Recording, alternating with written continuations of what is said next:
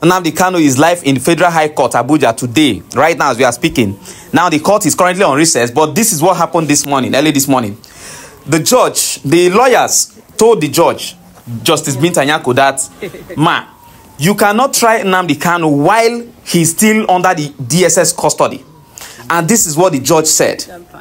Now, the judge, because of the fact that the Supreme Court has ruled that Nnamdi Kanu did not jump bail and that his bail conditions should be restored, the lawyer said, Ejimako told the judge that, ma, you have to either grant Nnamdi Kanu his bail as he was enjoying it before the army invaded his house.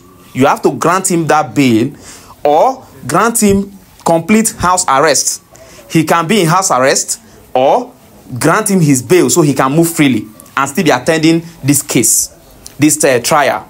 Then the judge said, I'm going to rule on whether he will continue his trial under the DSS custody or not. I will rule on that, but not today.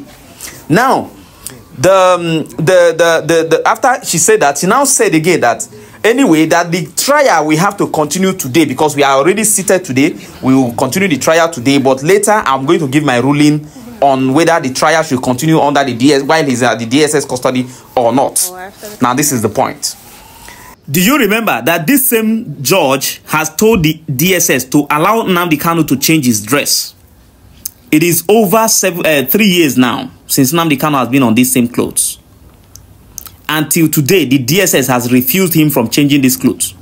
His medical condition is still there. It's still a big challenge. They don't care. And if you watch today, Nnamdi Kanu is not looking too good. Probably because this matter is becoming rough. And I don't trust the DSS handling Nnamdi Kanu while he's still on this trial. Now, if you all remember vividly, this case of bail or no bail, it was the same judge, Justice Binta Nyako, that granted Nnamdi Kanu this bail. Was it in 2017?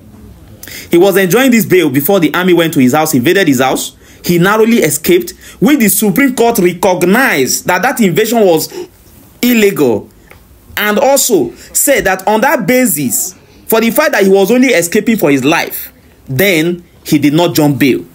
And if you remember, when this thing happened back then, they told the shorty, the guy who stood as shorty, the man who stood as shorty, the senator, Nnamdi Kanu, to provide Nnamdi Kanu. Nnamdi Kanu told them, how do you ask me to provide somebody I stood shorty for? Then you went behind my back, you broke all the agreement, all the laws, went to his house and tried to even take his life. Right now, you people, I should be asking people to provide my client who I stood shorty for. Now, on that basis, you should already know that this was part of the reason why the Supreme Court ruled that Nnamdi Kanu did not jump bail and his bail conditions should be restored by the same court, which is the Federal High Court, Abuja, which is still the judge that is still sitting there. So I wonder why Justice Binta Nyako will say she cannot rule on that today, but still want to continue with the trial today. It's okay. In her wisdom, she thinks that's the best thing. No problem. But what I will say is this. I do not trust the DSS handling Nnamdi Kanu while the case is ongoing. I advise this Justice Binta Nyako not to even think twice about this and give her ruling on that immediately. This man deserves his bail immediately. He deserves to either be placed on house arrest or restore his bails. The law should be the law. We shouldn't be... I don't know how you guys are twisting the law. Anyway, more updates are coming because currently the court is on recess.